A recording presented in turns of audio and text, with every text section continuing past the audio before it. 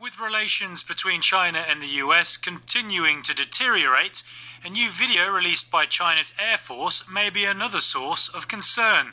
The highly produced piece released on a social media platform shows Chinese bomber aircraft capable of carrying nuclear weapons launching a simulated attack on what appears to be an American airbase in Guam.